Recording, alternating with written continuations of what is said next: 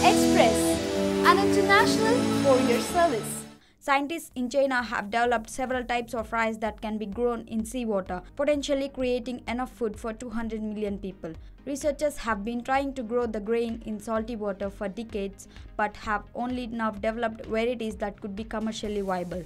The rice was grown in a field near the Yellow Sea coastal city of Qingdao in China's eastern Shandong province. 200 different types of the grain were planted to investigate which would grow best in salty conditions. Seawater was pumped into the fields, diluted and then channeled into the rice paddies. The scientists expected to produce 4.5 tons of rice per hectare, but the crops exceeded expectations, in one case delivering up to 9.3 tons per hectare.